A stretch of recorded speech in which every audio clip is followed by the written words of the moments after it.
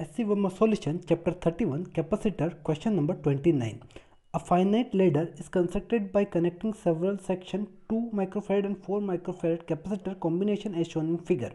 It is terminated by a capacitor of capacitance C. What value should be chosen for C such that the equivalent capacitance of the ladder between the point A and B became independent of number of sections in the between.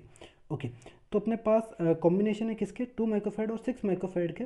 ये एक combination, दो combination, ऐसे कितने भी combination हो सकते हैं और एक लास्ट में अपन ने सी ऐड कर रखा है।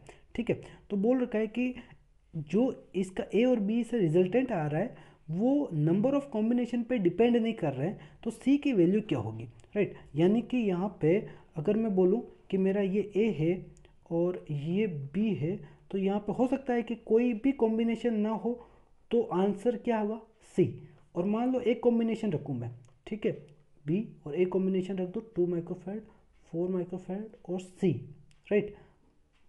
ये सी वाला, ये 4 और ये 2, तो भी इसका आंसर क्या होना चाहिए, आंसर क्या होना चाहिए, सेम होना चाहिए, राइट। यानी अगर मैं एक कॉम्बिनेशन रखूँ तो भी इक्विवेलेंट आंसर सेम हो, 0 कॉम्बिनेशन रखूँ तो भी सेम हो, और दो कॉम्बिनेशन रखूँ, ठीक है, यानी 2 4 के दो कॉम्बिनेशन, ये वापस 2, ये वापस 4 और ये सी 2 4 2 4, तो भी आंसर क्या होना चाहिए, सेम होना चाहिए, राइट। इसका आंसर भी सेम होना, इसका भी सेम, इसका भी सेम, यानी जो आंसर तो ये है ना, सी साफ दिख रहा है, आंसर तो सी है ना। तो देखो ये ए बी का रिजल्टेंट क्या होगा, इक्विवेलेंट आंसर क्या है, सी है। यहाँ से निकाल देते हैं, देखो क्या आता है, सी और 4 क्या है, सीरीज़ है, तो सीरीज़ का आंसर क्या है, इसको सोल्व कर रहा हूँ, सी और 4 सीरीज़ है, तो यहाँ पे देखो ये ए है और ये 2 तो ऐसे एज इट इज़ रहेगा, इसको सोल्व कर रहे हैं अपन।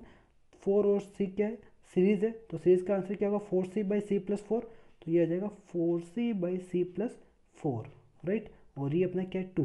अब ये दोनों क्या है, ये दोनों है पैरेलल, और पैरेलल का आंसर होता है C1 प्लस C2। देखो इसका आंसर क्या आता है, इसका आंसर देखो ये आएगा 2 plus 4c by C plus 4, ये आपका सी इक्विवेलेंट है।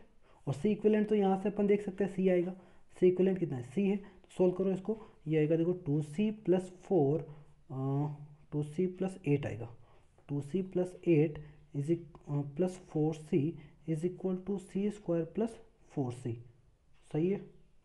2c प्लस 8, ठीक है, ओके, तो 4c कैंसल आउट, तो सी square minus 2c minus 8 is equal to 0।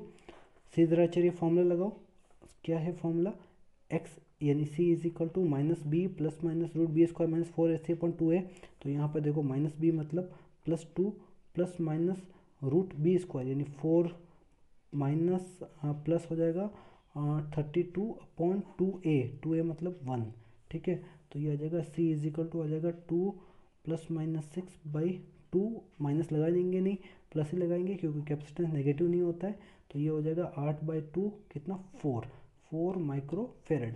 यानी c की वैल्यू अगर हम 4 रखेंगे ना, तो इनके ऊपर डिपेंड नहीं करेगा, राइट, कि कितने आपके पेयर है 2 4 के।